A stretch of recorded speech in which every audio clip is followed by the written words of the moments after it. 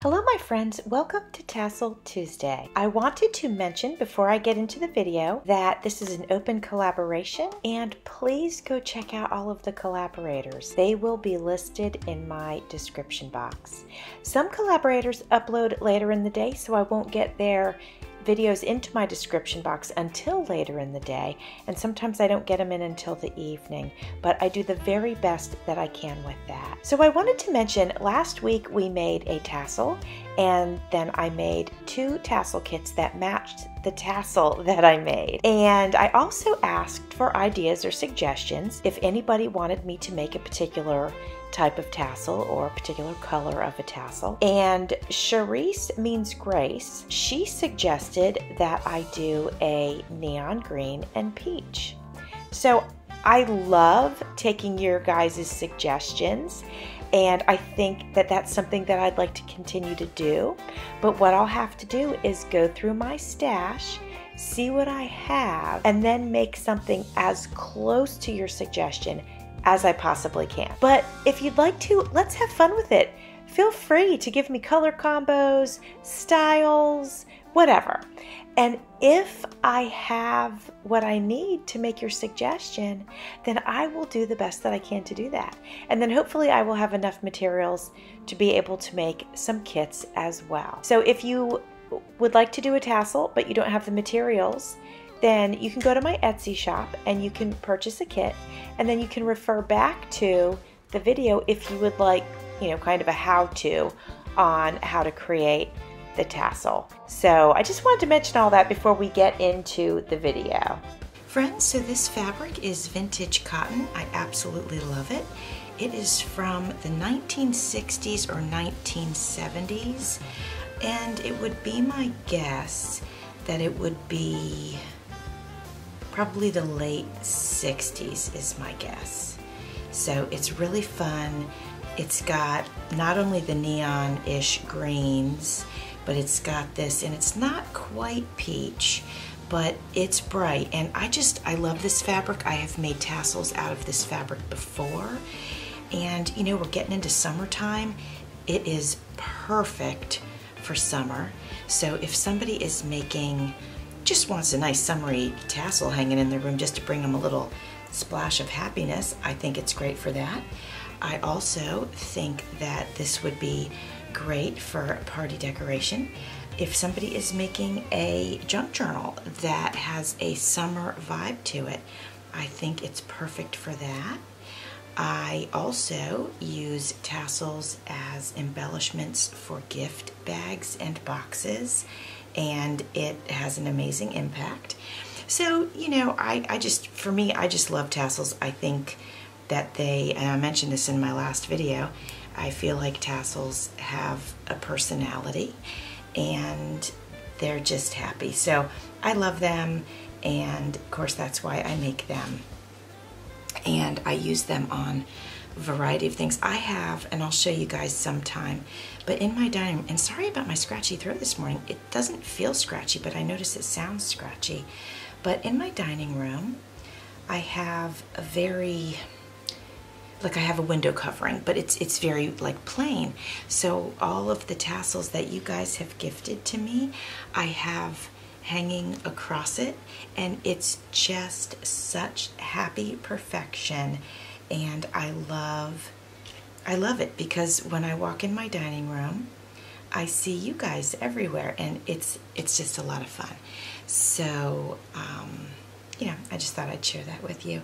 Anyway, tassels, I make them, and I do crisscross because I like the way that it makes the fibers, it makes them not flat. It makes it, when you start to pull the tassel together, it makes it fluffier.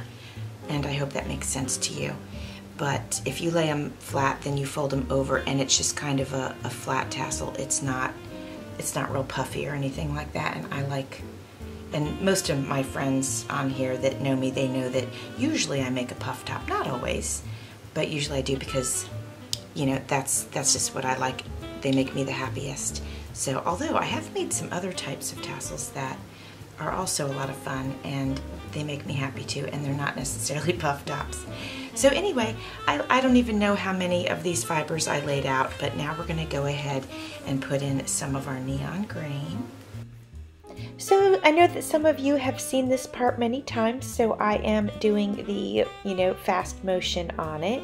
For those of you that are new, this is how I create a tassel, and if you would like a real-time version or a little bit more of a tutorial, I will link into my description box my Tassel Tuesday videos, and last week's I believe was a little bit more of a tutorial, like I really kind of walked through it and talked about it.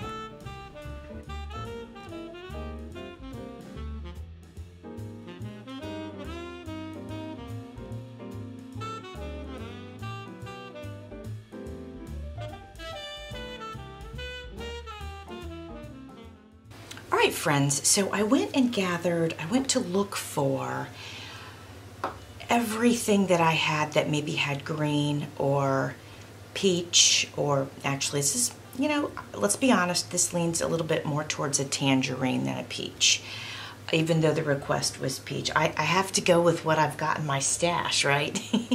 And that's what I have. So I went to my beads, and actually these are I need 3 of each of everything. So these are ones that I didn't have 3 of each of, even though this bright green is kind of perfect, but I didn't have that. But I do have 3 of these, and I think, let me move, is this in? Yeah. I think that this will go quite well with it. Gives it a little bling. So those are kind of good. Then I thought, well, I need more. So I thought, well, what do I have? And I was like, I remembered I have buttons. So I thought what we would do, I grabbed all the buttons that had green, or I was trying to get into the peach or orange family. And so this is what I found. So actually, these kind of go nicely. So I don't mind these, although these have some aqua in them. And this fabric does have pink and purple, but it does not have aqua. So I don't know. I mean, it doesn't look bad, but I'd prefer it if it was a different color. So let's check out the other ones. We've got this, but it's got some of the orange around the edges, which is fine, and the pink matches. So that's not bad, and it definitely shows up. Then when we get smaller, we've got this one, and this is pretty bright, and it's got, oops, I'm trying to lay it there so you can see it. It's got some of the orange in it. Obviously, it's got bright pink. And then it's got some sort of a green around the edges. That's not bad. I pulled these, they're pretty psychedelic. I just wanted to test them. They definitely give it a punch, but I feel like the style is different, so let's not consider those anymore. Then we've got these, and they really do have kind of orangey, peachy, then also yellow, but then also some blue. So I don't know, thinking about these. And then I pulled these because these have pink and orange in them, and they're butterflies, and this is so like summery that I thought those could work. Let's leave one of these on. Ultimately we'd have 2, but I'd have them in different spots, so let's just pretend, this is where they are. Let's just pretend that. And then let's think about this. The light one works, but like there's not a punch. I'm almost feeling like we need a little bit of a punch. It looks pretty with that though. Anyway, let's toss one of these gems on here if we can get it to stay, just so we can kind of see what our color palette is looking like. Let's plop one of these on. We're just testing it, just testing the waters here.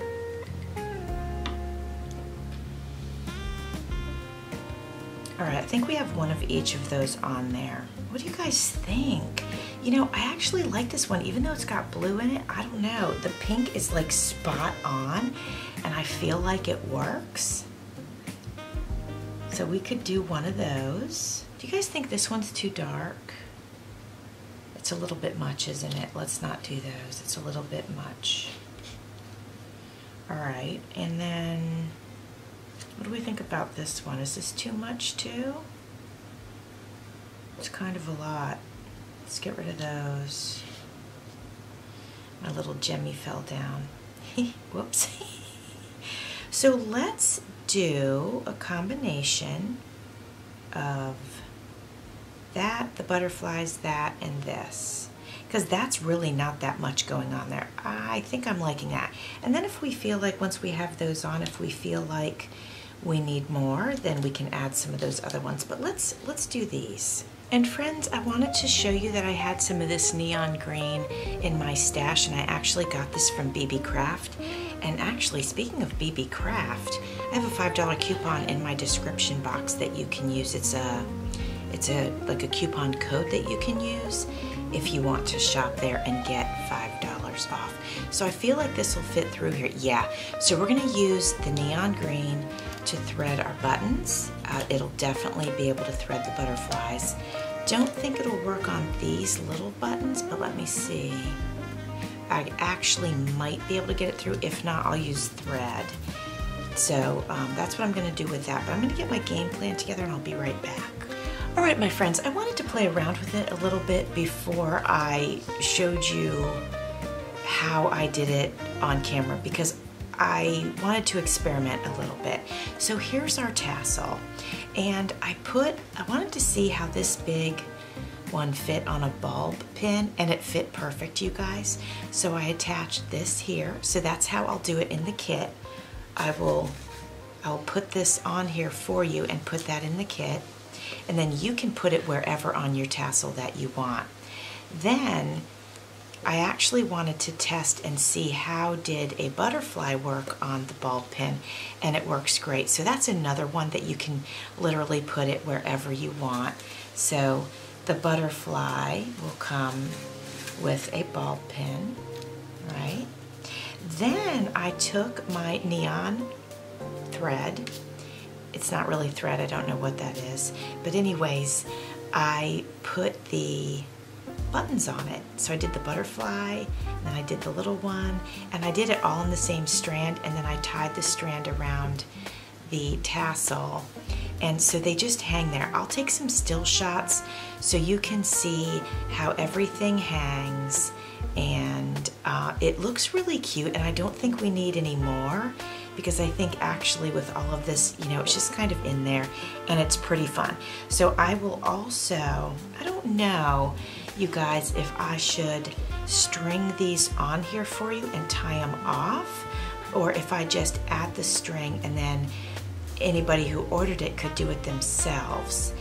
Weigh in on that. I'll set the kit up with me not pre-stringing it, but if you guys think I should string it, then the person, all they have to do is literally tie it in a knot around their tassel. You know, that might be helpful. I don't know. But let me know what your thoughts are on that. I'll get some still shots of this hanging, and also of what the kit will look like all put together. And I want to show you this. We talked about my using book pages or leftover scrap paper that I wasn't going to use for the tassel kits. But if you guys remember, in one of my friend mails, my friend Lisa from Treasures and Adventures, she buys storage units sometimes, and when she comes across crafty stuff, she gives it to me. And she gave me 2 big bags of these beautiful bags, and I thought, let me use these up first, and because I probably have 100 of this color and of pink, so I'll use these for my tassel kits. Then when I use these up, we'll move over to book pages and, you know, sewing them into envelopes and that sort of thing. So I kind of wanted to show that to you. Here are pictures of the tassel hanging, and then the tassel and a kit. Thanks for watching. See you soon.